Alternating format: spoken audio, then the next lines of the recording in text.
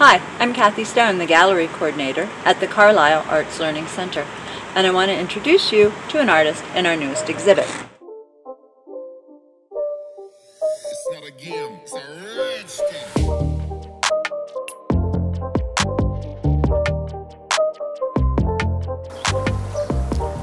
Some of my mixed media acrylic paintings contain transfers. I begin with a digital photograph that I've taken. Most recently, the images are from Yellowstone and the National Elk Refuge near Jackson Hole, Wyoming. Using Photoshop, I remove the background and the middle values and reduce the image to a silhouette. Then I print the image on plain bond paper, and the transfer is made by applying gel medium directly to the printed image. The image is placed face down on the substrate and allowed to dry for 24 hours. I begin to remove the white paper, much like removing the label from a jar. What remains is a black image, which is embedded into the gel medium.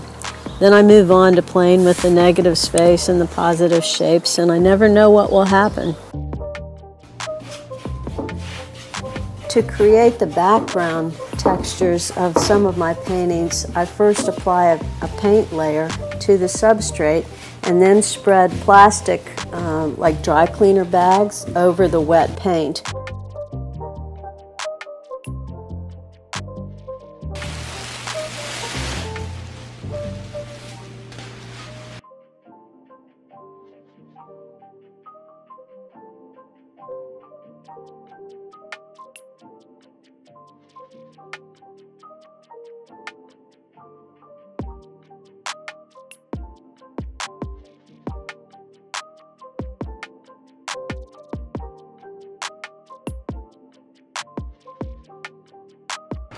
So encaustic painting is done on a hard surface which has been prepared with a special gesso for encaustic painting, and then layers of beeswax and pigment are applied to the surface, and then each layer of wax is fused with a heat gun.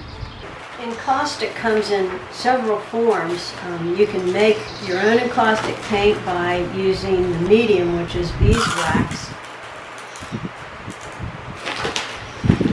like little granules, and then mix oil paint with that.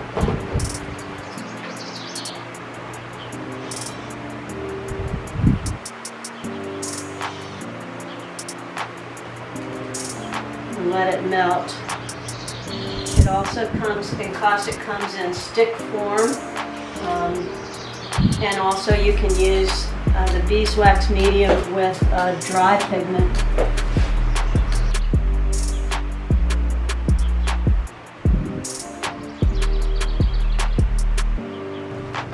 So the first layer of wax is applied, and then a heat gun is used to fuse the wax to the surface, and just enough heat to create a shine.